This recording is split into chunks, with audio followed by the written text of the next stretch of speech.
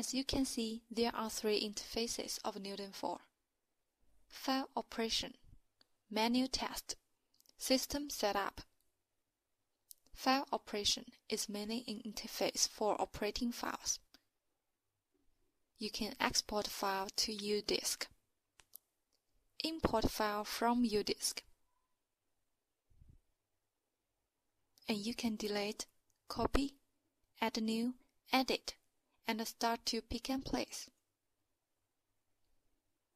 Menu test is mainly used to test basic functions for each part of machine. You can check if each nozzle can blow, suck, turn left, turn right, come down.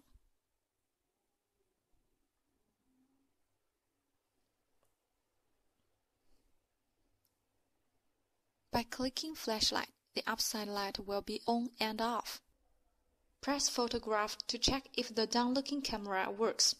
Here I put a paper in front of it to show you more clearly. By press head move, click on any working area. You can test if the movement works fine. If you want to check the function of rails, press forward and backward. And you can change the speed of rails. Besides, you can check the downside flashlight and up-looking camera in the same way.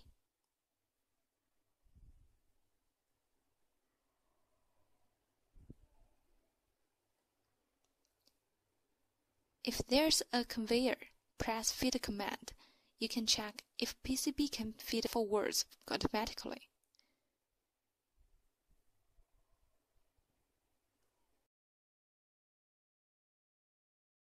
Click buzzer. You will hear it buzz clearly. XY recover is an action to recover after step out happens, but the XY initialize is an action to return to 0. All the parts of machine will recover to its original position and the coordinates will be initialized. This part is a real-time status of start button. You can check the XY status, rails status. You can check the function of vibration by tick the box in front of vibration feeder. On the right and left side, you can test each feed box or PU box linkage function. They will work coincidentally. If you unselect feed PU synchronous, you can only test each of them separately.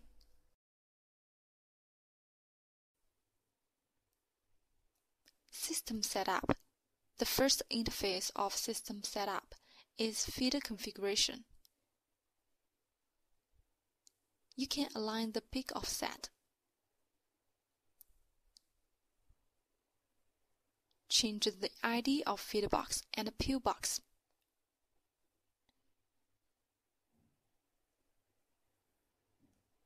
and click to test.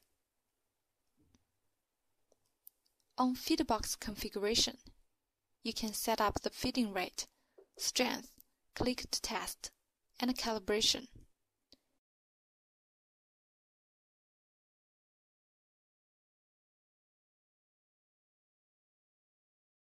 Calibration only applied when you find there is a deviation of feeding.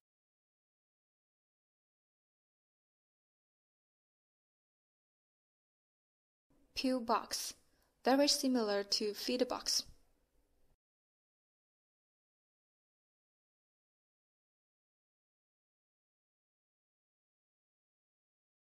You can set up the feeding rate, strength, click to test.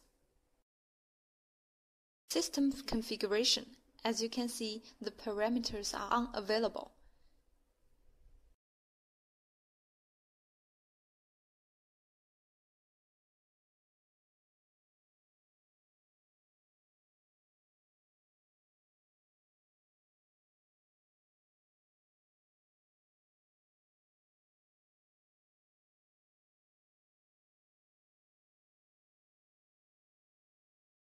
If you want to change it, you need to enter the password and save it.